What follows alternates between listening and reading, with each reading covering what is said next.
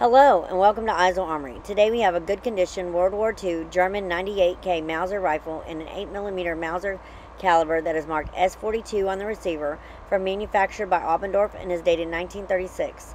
This rifle is import marked on the barrel and has all matching serial numbers on the receiver, barrel, rear sight, and front band. Otherwise they are mismatched. The rifle is fitted with an original ZF-41 sniper scope on a reproduction rail mount. The scope has original blue finish, showing some wear and light pitting. The optics are cloudy and the reticle is not visible. Marked with the code MOW for manufactured by Seidenweiberger, Berger and C.W. Kraus and Company, Berger, Elster. The rifle is re-blued finish, showing some wear. The bore is gray with worn average rifling. The stock has been refinished.